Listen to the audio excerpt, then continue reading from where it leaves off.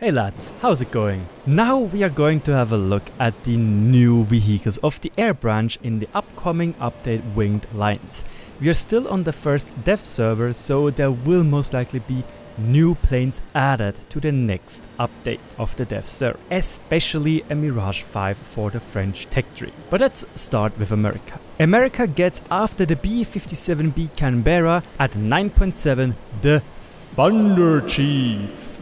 A plane so many people waited for ages. It's another strike aircraft which comes with loads of dump bombs, 4 AIM-9Es, a 20mm Gatling gun with up to 1000 rounds, and the capability of, well, I don't know, getting as many bombs as you want basically. You can get 3000 pound bombs, you get 750 pound bombs. You are going to be quite a menace in combined battles, or you will be definitely a great strike aircraft for just air RB.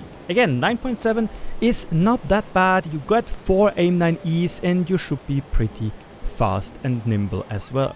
The biggest problem I have with the Thunder Chief is the lack of countermeasures, because to be fair, at 9.7 there are already loads of planes which wield very potent missiles. For example, the A5 Cancer at 10.0 with Magics, for example the Yak-38 at 9.3 with R60s, the MiG-21 SPSK with R60s at 10.0. So yeah, you definitely need to watch out. Let's move over to Mother Russia, where we are going to get, comrade, the MiG-27K. The MiG-27K, okay, stop now, is another 11.0 strike aircraft. It's the ultimate MiG-27 with, as far as I know, better avionics and a new laser designator in the snout of the plane. It doesn't get anything new armament-wise, as far as I'm concerned, except for new KAB 500. Those are no more TV guided but laser guided. Again, you should use your laser guider in the nose, right? But other than that, nothing really changed. It gets the R60Ms, it gets big flares, and it's a speedy plane.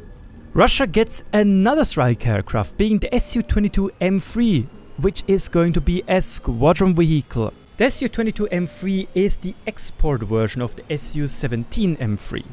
It has now a humpback and it actually has some countermeasures. 12 to be precise, the same as the MiG-23M, which is not a lot, but it's still better than not having anything. It also comes with a new laser designator in the snout of the nose of the plane. We can get up to 6 R60s, which is pretty pork. And it obviously can also wield the KH-29L rockets. To be fair, I'm not that happy with the addition of the Su-22M3.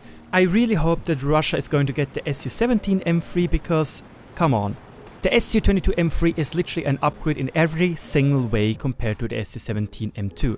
It gets some flares, not a lot, but some flares, and it gets 6 R60s. Not R60Ms, R60s. Still, 2 more than what the Tech Tree version has at the same BR. Maybe, like, that's the thing, the Su-17M2 could be 10.7 and the Su-22 should be 11.0. But at the moment it's very sad, and really hope that we are going to get the Su-17M3 as well. Especially as the Su-22M3 most likely is going to disturb quite a little bit the balance. Because so many noobs are just going to buy it and be like, oh look, I got a top tier plane, whee! Next up we have Britain, which just gets a new Seafire LF Mark III, which is placed right after the Firebrand and right in front of the Seafire Folder 3 at 5.0. I don't know, it's a Seafire, it's Spitfire, same shit, different name. Speaking about same shit, different name, are you ready for the LA-11 in the Chinese tech tree at 5.3? Copy, paste, POG, very cool. Let's move on. France also gets the Seafire LF Mark III after the P63 C5 and before the F80 F1B Bearcat.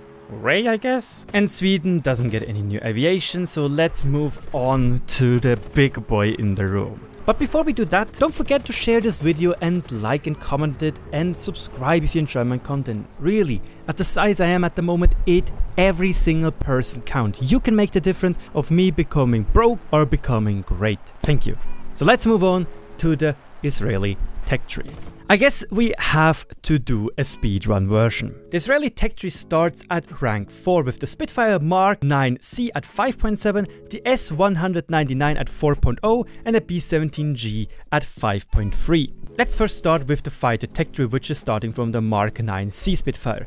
It goes on to the Spitfire Mark 9 CV, which has the clipped wings, which is also still at 5.7. Then we move over directly to Jet BR with the Meteor NF13 at 7.7. And this is basically the nose plane. It has a huge radar in the front of its nose, 2 crew members, as well as the Hispanos are not mounted in the nose. Obviously there is the radar. They are mounted in the wingtips. At 8.0 we have the Meteor F8, which has back again a more conventional setup. It also comes with some rockets if you really need them for ground battles, but I don't would suggest it. At 8.7 we are going to move over to the Mystère 4A.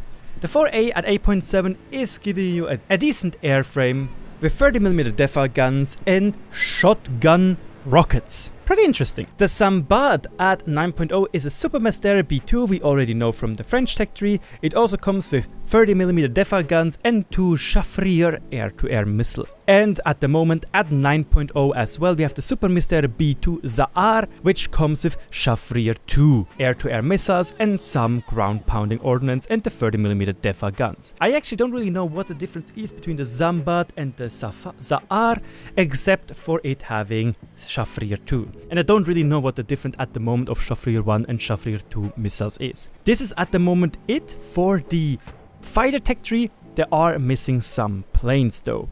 Keep an eye out for the next dev server or watch my copy paste or unique tech tree video where I go over all the vehicles.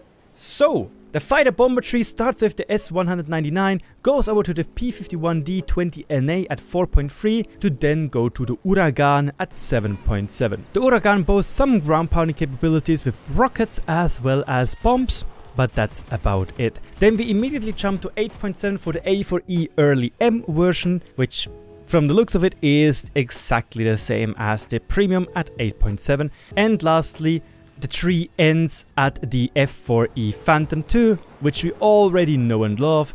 It gets something new, being the GBU-15, which is a pretty big bomb, 2,000 pounds to be precise, with 500 TNT equivalent of explosive mass. But other than that, it's a copy-paste Phantom. And lastly, the bomber tree, as already mentioned, it starts with the B17G at 5.3, goes over to the Vautor 2A at 9.0, which has a really decent upgrade, which is the capability of using bombs as well as air-to-air missiles. Yes, you lose your wing-mounted tips, but you know what the best thing is? Gaijin actually introduced that feature to the normal Vautor as well. So now you will finally be able to use bombs, 6 bombs to be precise, as well as 4 Chaffrier air-to-air A9B clone missiles. That's pretty cool. And the tree now ends with the first real top tier of the Israeli tech tree, the Nesher, a Mirage 5 ground pounder version, which comes with A9G missiles or A9Ds, but A9Gs are obviously better, and lots and lots and lots of bombs. From 3,000 pounds to Sunni and Mighty Mouse rockets to loads of 500 kilogram bombs, we got them all, or even 7 1,000 pound bombs. It is everywhere. The problem with the Nesher is at 10.3 it still does not have countermeasures and it does not have a boarding computer for bombing. Whew. I guess that's it. Thank you so much for watching. Let me know in the comment section below if you liked the video, subscribe and check out my other videos. Thanks and have a great day.